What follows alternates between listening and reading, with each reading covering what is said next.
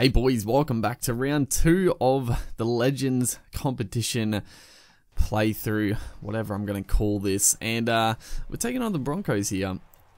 We got a fairly different team lining up. Like I said in the first video, we got some guys to, switch out. First change there, we got Steve Ranoff in the centers, Fittler, Alan Langer in the halves.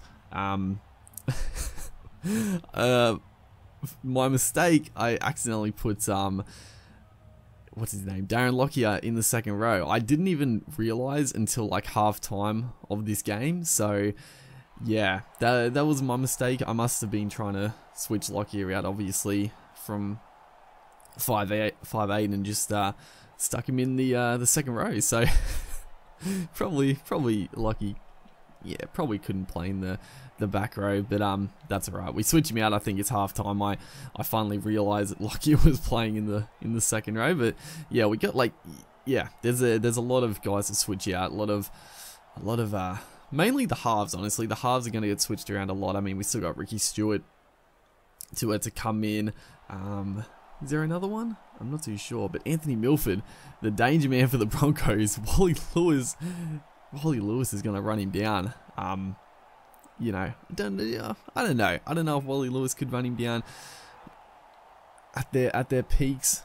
I mean, Milford isn't the quickest guy over 100. He's quick off the mark. Over 100, I don't know. It's hard to tell with Milford how fast he is. But Clive Churchill is going to score the opening try. Good work by Alan Langer.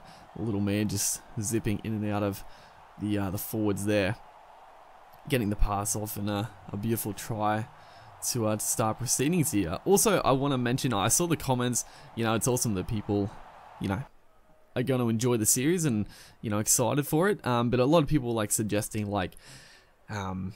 plays and other sort of comps I could do. And they're good ideas and all that, but I'm not going to start anything major and do all this stuff for Rugby League Live 3. I mean, potentially for Rugby League Live 4. Something like that could happen, but yeah, for this game, I'm sort of just doing this as a bit of a, sort of a different sort of a series other than the usual career modes. But yeah, there's already a lot going on. Can't really start anything else, but a really good defensive set here. And Churchill is gonna, no, it's not Churchill, it's Fred Gaznia is gonna score the second try of the game.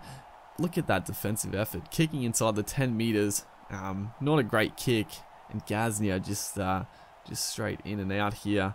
Poor defense by the Broncos, caught him on just in no man's land, and going up by 12 points to 0. Mel Meninga doing the goal kicking here, not his usual style, but unfortunately they don't have the old school animations in the game. That'd actually be pretty cool.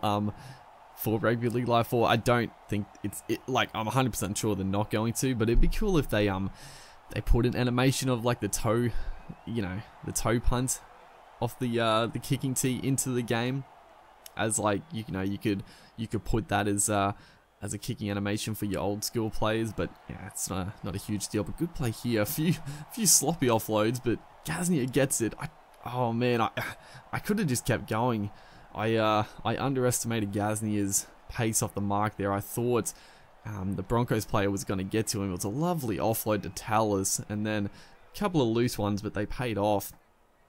And then I thought the Broncos player was going to get to Gaznia. I tried to pass it, but just went into touch. So we could have gone up 18-0 before the break, but it's still a much better first half of footy than last game. Like I said in that first video, we didn't play very well. We still won, but yeah, it was fairly sloppy. As Mitchell Dodds here, it's going to get taken on half time. But yeah, like I said, a bit of impatience, just trying to score a little bit too frequently, because we got a killer team. We should not be losing any games.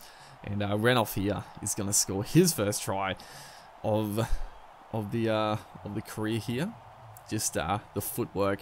That's one thing I noticed. Steve Ranoff just beating tackles left, right, and center. The footwork, just incredible. Ranoff, obviously one of the greatest centers of all time, and he'll probably be the guy I keep in center. honestly. I'll probably keep Renouf because, yeah, he was probably more of a fan of him out there in the centres. But yeah, 16-0, 50 minutes gone. Benny Elias here throws a dummy, goes straight through, and I'm going to get to put in an attacking kick. We go out to the right. Unfortunately, it's Paul Harrigan who gets hold of the ball. He puts in a decent little kick, but they're going to round him up, and that's going to be a handover. The Broncos haven't looked too dangerous other than this man, Anthony Milford. He's been an absolute nightmare for us all game. And this time, we're not going to run him down. Elias Melmaninga was doing his best there, but Milford was being an absolute menace this whole game. He was pretty much the only player who was causing us trouble, but every time he touched the ball, he was beating tacklers, making line breaks. So, yeah, just got to put a little bit more pressure on Milford when he gets the ball. Just got to focus him a little more. As Mel Meninga straight through there. I thought he was straight through, but Corey Oates comes up with an important tackle. Does give away the penalty, but still good position to attack. Again, Meninga going to get it back on the inside to Churchill, looking for a second, but Darius Boyd there comes up with an absolute try saver, and that was, should have been a try, but good defense at the end of the day there, as we get it out to that man Steve Renouf, just cannot touch him, beats a couple of tacklers, step back on the inside of James Roberts. Actually, was that Roberts or maybe Kahu? I'm not too sure, but yeah, just fairly good stuff. It would actually be fitting. I think it was Kahu, but if it was Roberts, if there's someone Renouf or Roberts is compared to a little bit, it is Steve Renouf. Obviously not the quality of Renouf at this stage. He's Roberts is starting to come good, as again Renouf just, man, that's why I'll probably stick with Renouf in the team. He just beating tacklers. It's a lot of fun. As right there, I don't actually know. They called a knock on. I actually don't know what happened. Like, it was apparently a knock on from us. I didn't think we did knock it on, but that's it's a mute point at this stage. We are going to win 20-6, a fairly good win. We're starting to get a bit of cohesion, even though the halves were totally switched out. But Anthony Milford, man, the match, probably deserving. He was pretty dominant. Yeah, hopefully you guys are enjoying this series. Make sure to like if you are, and I'll see you guys next time.